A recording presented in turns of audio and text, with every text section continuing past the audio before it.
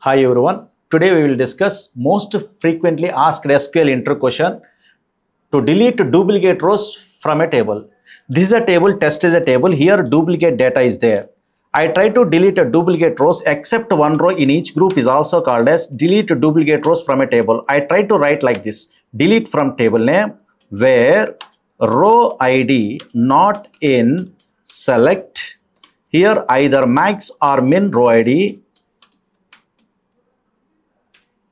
from table name, and also each and every group by S number.